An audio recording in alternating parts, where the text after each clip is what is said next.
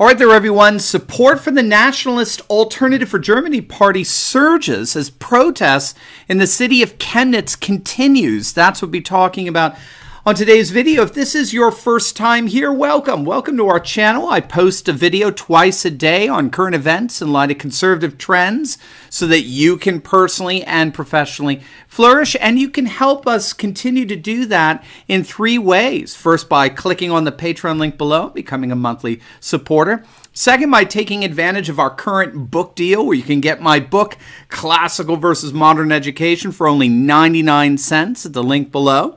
And the third is simply by hitting that bell and subscribe button. It'll be an absolute privilege and pleasure to have you as part of this channel. All right.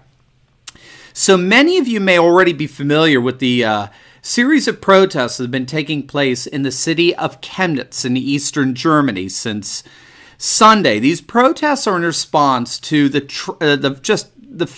fatal stabbing of a 35-year-old German man, allegedly by two immigrants, an Iraqi and a Syrian. They've both been arrested in connection with the stabbing. Apparently, these two guys were being rude or even assaulting a German woman. It's a bit unclear, but whatever it was, this German fellow stood up, defended her, and these two guys allegedly, this Iraqi and Syrian fellow, killed him. They stabbed him to death. Now, needless to say that the streets in Chemnitz have blown up with protests and marches demanding an end to immigration and the sealing of borders and bringing some kind of sanity back to Germany. But if you look at the way Angela Merkel and the corporatist media are responding, you would think that the real crime is xenophobia and racism and intolerance and far-right neo-Nazi sentiments. The reports, virtually to a T, all the reports coming out are saying that the demonstration and protests are made up entirely of far-right activists and neo-Nazis. They highlight that now immigrants are becoming victims of violence. Merkel has denounced what her spokesman calls riotous assemblies that hunt people down who appear to be from different backgrounds or attempt to spread hate in the streets, and this has no place in our country. That's the response that Germans are getting from their government. And then you have here in the States, CNN reporting that, well, a Syrian man was attacked Wednesday evening by three German men hurling xenophobic insults, and that the German police were in fact investigating this as a hate crime. A hate crime. Folks, you have just watched in both Merkel's and the corporatist globalist media's response to all this, you have just watched them dig their own grave. You have watched globalism dig its own grave. It's over. I'll predict it here and now. The globalist experiment of the EU is now officially over. From now on, it's just a mop-up mission. It's just a cleanup mission. It may take several years, but this is over, and I'll tell you why. Now, frankly, I'm cheating here because I would have said that it was all over even if the Chemnitz protests weren't taking place, and this is simply because scholars such as Samuel Huntington and Stepan Mostrovich of Texas A&M, these scholars have long recognized over the last few decades, that is, that the globalist world is in fact coming apart. It's collapsing. It's imploding. Now, globalism is a huge colossus. It's a massive political, economic, and indeed even a cultural superstructure made up of transnational institutions and arrangements and protocols that are all interlocked into what is more or less a single worldwide system. So this is not something that just kind of keels over.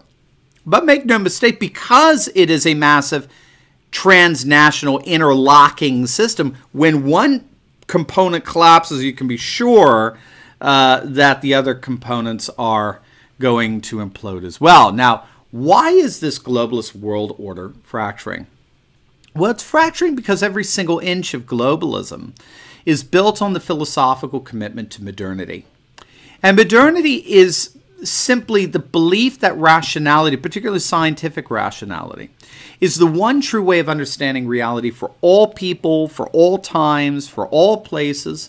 And thus scientific rationalism and its globalist spawn, as it were, serves as the sole objective social order, the one true political, economic, and cultural system for all populations throughout the globe. And this view, which was dominant in the 20th century, this notion of scientific rationalism is the one true way of understanding reality for all people, times, and places.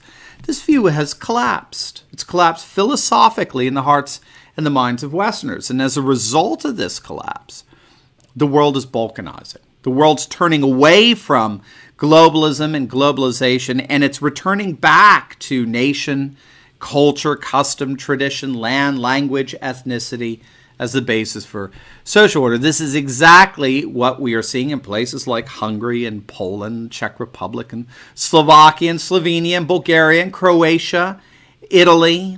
We're increasingly seeing in the Nordic nations such as Denmark, Norway, Finland, Estonia. Right now, the Swedish Democrats, the Nationalist Populist Party in Sweden, is poised to win a record number of seats in the Swedish parliament in just over a week from now in their national elections. They are all but guaranteed to almost double the seats that they got from the last election back in 2014, which doubled the amount that the seats they got back in 2010. And this, of course, brings us to the other news of the day. And that is the latest polls for the Nationalist Party, the Alternative for Germany, also known as the AfD. The latest polls over the last several months actually show that the AfD is just surging in support. They're now polling upwards of 17-18%. All the while, Merkel's party, the Christian Democratic Union, is collapsing in the polls. It's at some of its lowest levels of support ever. In fact, they had one of their worst performances in the last election since World War II. By contrast, the AfD Alternative for Germany, which got 13% of the vote in the last election, which was their first election, they're just growing in support. They're surging in influence. And so these protests in Chemnitz and the rise of the AfD, they can be construed really as the latest in a massive series of ruptures to this modernist globalist world order. More than this, and I think this will really bring it home for us, scholars like Stepan Mostrovich have noticed that all of this balkanizing is happening all over the world, all the while globalist leaders have no idea what to say to it. You have acts of violence like this committed in Germany, and all the current crop of globalist leaders and corporatist media know how to respond to this is by apologizing on behalf of the immigrants, the immigrant community on the one hand, right? And then turn around and excoriate and denounce as far-right neo-Nazi extremists anyone who wants their nation back. People are not necessarily against immigration per se, but they are against immigration on globalist terms. These very terms that apologize for the immigrant and denounce the citizen.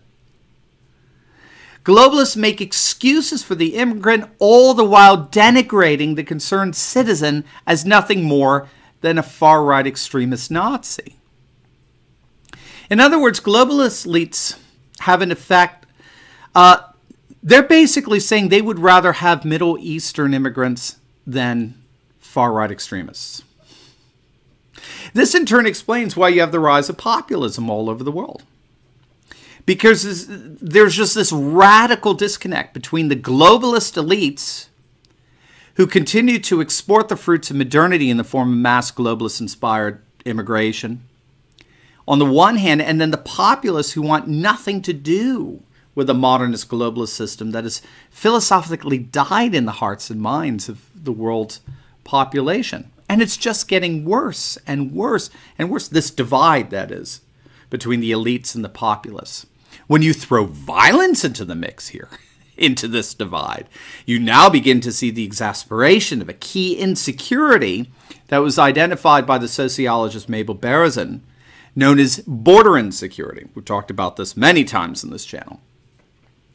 Because the constituents of globalization, such as transnational corporations, electronic money, and the like, because they all transcend national borders, many scholars believe that globalization is bringing an end to the whole concept of distinct nations. And as Paul Harris has observed, these porous borders, which serve to expedite flows of goods within a globalized economy, they entail a significant increase of mass levels of immigration, both legal and illegal. And then the threat of terrorism and acts of violence like this one committed in Germany only exasperate the anxieties over the porous borders among the national population, which in turn creates a mass anti-immigration border security backlash. And that's, of course, what we're seeing all over the world, but particularly here in Germany. Even the far left, the Die Linke party, we talked about this the other day's video. Even the political left in Germany is talking about closing the borders and stopping immigration, since unfettered immigration is considered to be inconsistent with maintaining social services and the welfare state and services for the poor. And so this entire attempt to try to contain and quell that mass uprising that's rising all throughout Germany, indeed all over Europe, is just too little too late. Whether we look on the political right or the political left, we're seeing a clear trend among voters towards nationalist and populist sentiments that want the borders closed and secure. They want immigration ended and in many cases reversed, and that want their national leaders to defend and protect their citizens of a nation rather than apologize for and pander to immigrants. Those days are coming. There's nothing that the globalist elites in Europe can do to stop it. We are seeing nothing less than a new nationalist populist age rising in our midst.